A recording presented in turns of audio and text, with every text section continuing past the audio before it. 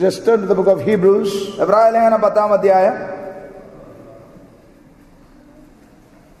Let's just turn Let's just turn again to chapter 3 also of Hebrews. Wherein it says, verse 12, take heed, brethren, lest there be in any of you an evil heart of unbelief in departing from the living God.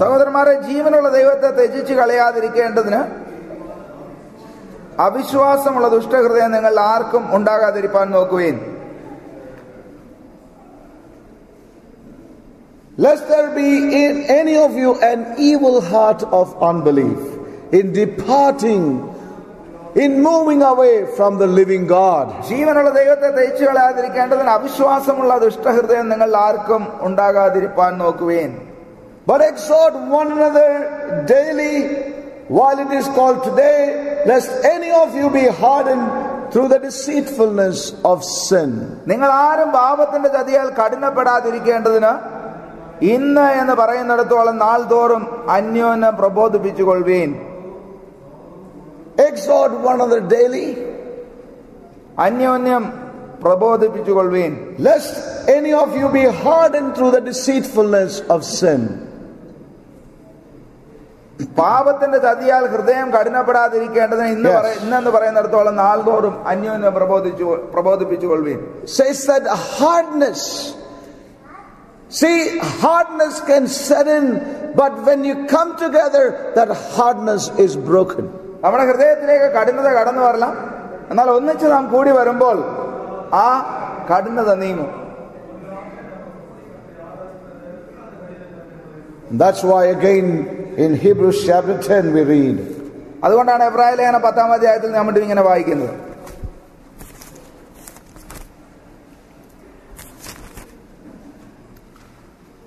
Verse 25.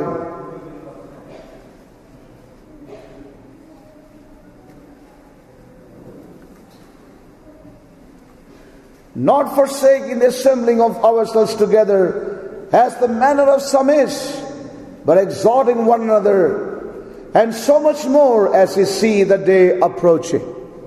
ചിലർ ചെയ്യുന്നത് പോലെ സഭായോഗങ്ങളെ ഉപേക്ഷിക്കാതെ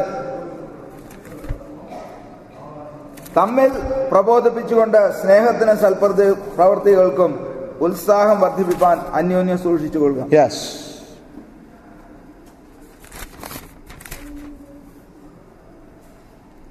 Not forsaking or neglecting to assemble together as believers, as is the habit of some people, but admonishing, warning, urging, and encouraging one another, and all the more faithfully as you see the day approaching.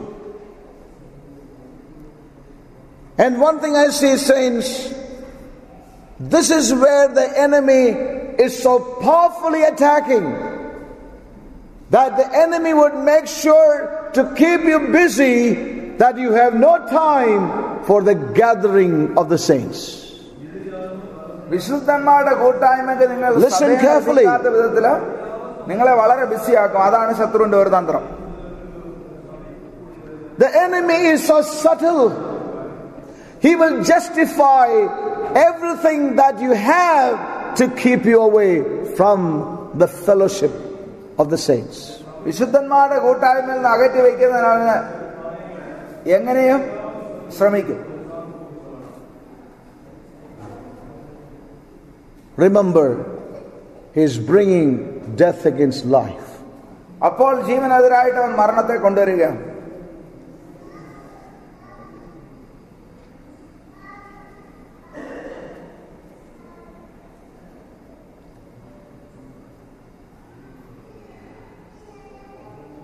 And may I say again that the place of fellowship is the place of recovery of God's people. കൂട്ടായ്മയുടെ സ്ഥാനമാണ് ദൈവജനങ്ങളെ നഷ്ടമായതിനെ വീണ്ടെടുക്കുന്ന സ്ഥാനം. The place of recovery is in fellowship. ദൈവജനങ്ങൾ വീണ്ടെടുക്കുന്ന സ്ഥാനമാണ് കൂട്ടായ്മയുടെ സ്ഥാനം.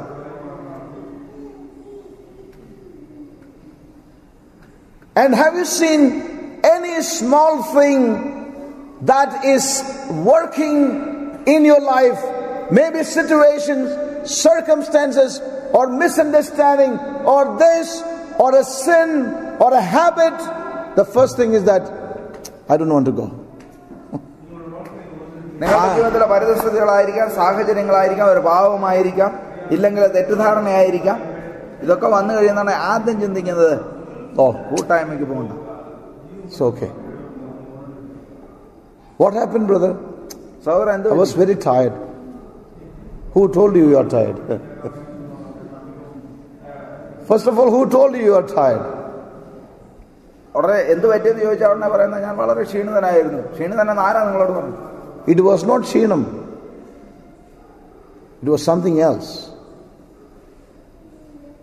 അത് ക്ഷീണമായിരുന്നില്ല, എന്നാൽ മറ്റൊന്നായിരുന്നു. That mattonnu we can't tell anybody, so it turned out to be kshinam.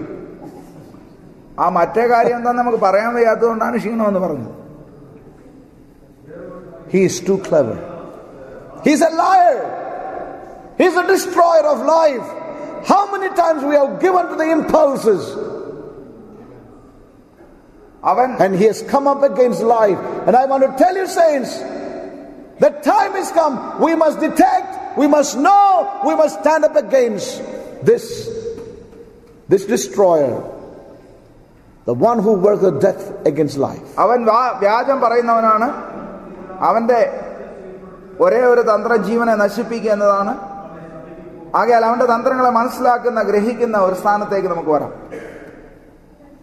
Satan knows that the place of fellowship is the place of recovery, and he will try to keep you away, that you don't go in and be recovered and restored unto God and God's purpose.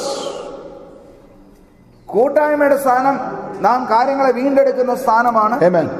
നാം അവിടെ പോയി കാര്യങ്ങളെ നാം വീണ്ടെടുക്കാതെ ഇരിക്കുന്നതിൽ നിന്ന് നമ്മെ തടയുന്നതിനാണ് ശത്രു ശ്രമിക്കുന്നത്. That's why Satan is always one to break upon fellowship. അതുകൊണ്ടാണ് എപ്പോഴും കൂട്ടായ്മയിൽ നിന്ന് നമ്മെ ദൂരത്ത് വയ്ക്കുവാൻ അവൻ ശ്രമിക്കുന്നത്.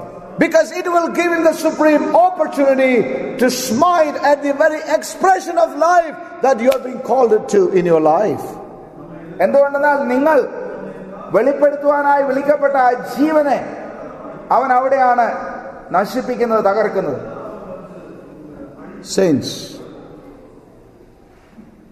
we may say that I am spending time with the Lord. I have glorious time alone with the Lord. Very good. നിങ്ങൾ വ്യക്തിപരമായിട്ട് കർത്താവിനോട് എനിക്ക് സമയമുണ്ട്, വളരെ മഹത്വകരമായ സമയമുണ്ടെന്നൊക്കെ നിങ്ങൾ പറഞ്ഞേക്കാം. But that's not enough.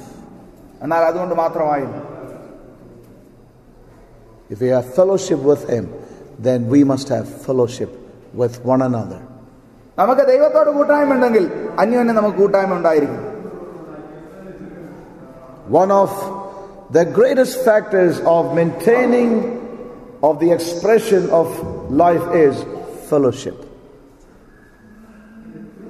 ജീവന്റെ ആ പ്രകടനത്തെ വെളിപ്പെടുത്തുന്നത്, നിലനിർത്തുന്നത് കൂട്ടായ്മയിലൂടെയാണ്. Fellowship of the saints. വിശുദ്ധന്മാരുടെ കൂട്ടായ്മ.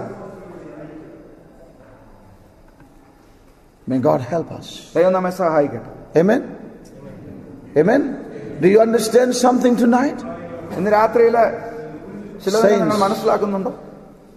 How much the enemy has taken advantage of our attitudes,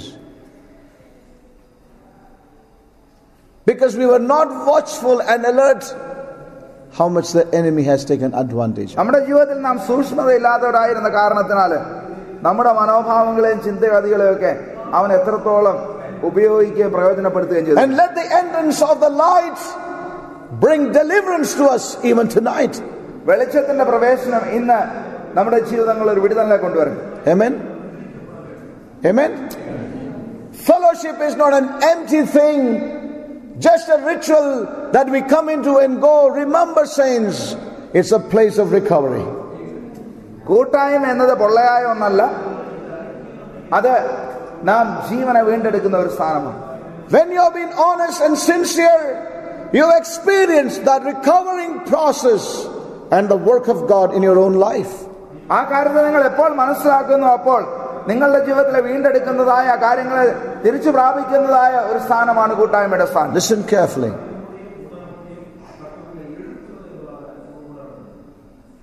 This fellowship ഈ കൂട്ടായ്മ may not be possible always in terms of geographical proximity sometimes. അത് നമ്മൾ ഒരു സ്ഥാനത്ത് ഒന്നിച്ച് കൂടി വരുന്നതുകൊണ്ട് ഈ കൂട്ടായ്മ ഉണ്ടായിരിക്കണമെന്നില്ല. It may not be possible. We may not be able to come together in geographical proximity, geographically in one place.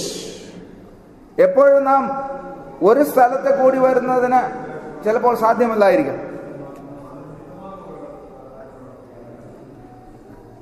Certain reasons may keep us away. ചില കാരണങ്ങൾ നമ്മെ ദൂരത്താക്കിയേക്കാം. Maybe because of your job, നമ്മുടെ ജോലി കാരണം, or any other commitment for a time and season may keep you away from geographical proximity of coming physically together in fellowship in one place. ഒരു സ്ഥലത്ത് ശാരീരികമായി കൂടി വരുന്ന കാര്യത്തിൽ നിന്ന് ചിലപ്പോൾ നമ്മുടെ ജോലിയോ മറ്റുള്ള കാര്യങ്ങളോ അല്പസമയത്തേക്ക് നമ്മെ ദൂരത്താക്കി വെച്ചേക്കാം. There are some of our brethren who are away geographically in a place where they do not find brethren or like-minded to come together and have that kind of fellowship. നമ്മുടെ Literally. സഹോദരന്മാരിൽ ചിലരായിരിക്കുന്ന സ്ഥാനത്ത് Yes. ഒരേ മനസ്സുള്ള സഹോദരന്മാരോടുള്ള ഒരു കൂട്ടായ്മ അവർക്കില്ല. They're not able to come together therefore geographically. ആകയാല് ശാരീരികമായി ഒന്നിച്ച ഒരു സ്ഥലത്ത് കൂട്ടായ്മയ്ക്ക് കൂടി വരുവാൻ അവർക്ക് കഴിയുന്നില്ല. But എന്നാൽ we must hold on to this principle spiritually. എന്നാൽ ഈ തത്വത്തെ നാം ആത്മീയമായി മുറുകെ പിടിക്കണം. We must cherish that spiritually. ആത്മീയമായി അതിനെ നാം കാത്തു സൂക്ഷിക്കണം. And we must maintain that spiritual fellowship with the brethren regardless of where we are. നാം എവിടെയായിരുന്നാലും സഹോദരന്മാരോടുള്ള ആ ആത്മീയ കൂട്ടായ്മയെ നാം കാത്തു സൂക്ഷിക്കണം. Sometimes when I receive some mails, it humbles me.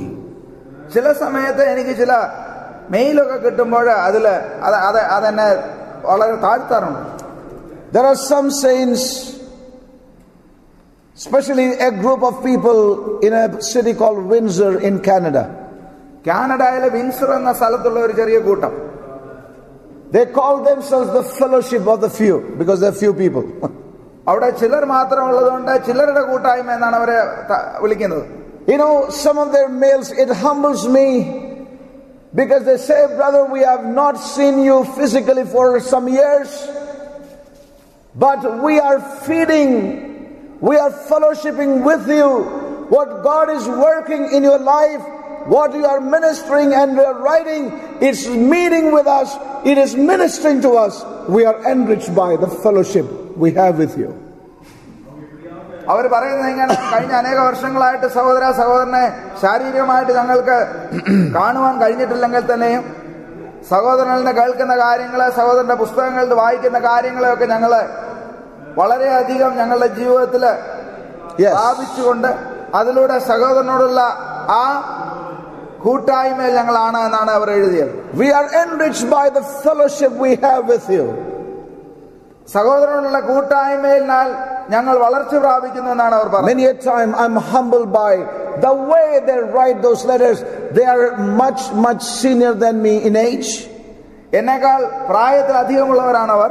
These people have read many of these men, outstanding men and their books. അനേകം പ്രശസ്തരായ ദൈവദാസന്മാരുടെ പുസ്തകങ്ങളൊക്കെ വായിച്ചിട്ടുള്ളവരാണ്. Especially men of God who have been outstanding men in the realm of deeper life.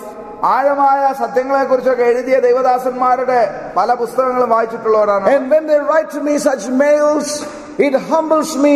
I see, that we are nobodies, and yet there are people who can say that we are enriched by the fellowship we have with you, though we never met physically. ശാരീരികമായിട്ട് ഞങ്ങൾ കണ്ടിട്ടില്ലെങ്കിൽ For a period of time, I met them sometime back. അനേക വർഷങ്ങളായി ഞങ്ങൾ കണ്ടിട്ടില്ലെങ്കിൽ തന്നെയും സഹോദര അങ്ങയോടുള്ള കൂട്ടായ്മയിലൂടെ ഞങ്ങൾക്ക് വളർച്ച പ്രാപിക്കുന്നുണ്ടെന്ന് അവർ പറയുന്നത് എന്നെ വളരെ താഴ്ത്തുന്ന കാര്യമാണ്. When I was visiting 2 weeks back, on Sunday in the afternoon, I called up to talk to a brother who has been very hungry and he used to keep in touch with me. 2 ആഴ്ച മുമ്പ് ഞാൻ സ്റ്റേറ്റ്സിലായിരുന്നപ്പോൾ ആ സഹോദരനോട് ഞാൻ ഫോണിൽ സംസാരിച്ചു. ആ സഹോദരനോട് ഇടയ്ക്കൊക്കെ ഞാൻ ഫോണിൽ സംസാരിക്കാറുണ്ട്. When I called him, it was around 3 o'clock in the afternoon. ഉച്ച കഴിഞ്ഞ് 3 മണിക്കാണ് ഞാൻ ആ സഹോദരനോട് സംസാരിച്ചത്. And he was so shocked by my telephone call. എന്റെ ആ ഫോൺ കോൾ കിട്ടിയപ്പോൾ പുള്ളിക്കാരൻ വളരെ ആശ്ചര്യപ്പെട്ടു. He said, "Brother Joy, I cannot believe that it's you speaking to me. സഹോദരൻ, അങ്ങാണ് എന്നോട് സംസാരിക്കുന്നത് എനിക്ക് വിശ്വസിക്കുവാൻ. Do you know what I'm doing?" ഞാൻ എന്താണ് ചെയ്യുന്നതെന്ന് അറിയാമോ? He said, "Do you know what I'm doing?" ഞാൻ എന്താണ് ചെയ്യുന്നതെന്ന് അറിയാമോ? "Believe me, brother, I am reading your book, The Glory of God." ദൈവമഹത്വം എന്നുള്ള സഹോദരൻ, അങ്ങയുടെ പുസ്തകത്തെയാണ് ഞാൻ വായിച്ചുകൊണ്ടിരിക്കുന്നത്. I am reading the book, The Glory of God. I am fellowshipping with you. I am enriched by that which God has deposited in you. ദൈവത്തിന്റെ മഹത്വം എന്ന പുസ്തകം, ഞാൻ സഹോദരന്റെ പുസ്തകം വായിച്ചുകൊണ്ടിരിക്കുകയാണ്. അതിലൂടെ സഹോദരനോടുള്ള കൂട്ടായ്മയിലാണ് ഞാൻ. I want to tell you one thing, saints. This is fellowship as well. കൂട്ടായ്മ എന്ന് പറയുന്നത് ഇതുകൂടെയാണ്. Being enriched through those who have a same mind, pursuing after the same life. Sometimes we may not be geographically in one place, but that is no way a reason to keep away from fellowship. ഒരേ ജീവനെ ഒരേ ചിന്തയും പിന്തുടരുന്ന അവരോടുള്ള കൂട്ടായ്മയാണത്. അത് ശാരീരികമായ ഒരു സ്ഥലത്തായിരിക്കുന്ന ഒരു കാര്യം മാത്രമല്ല.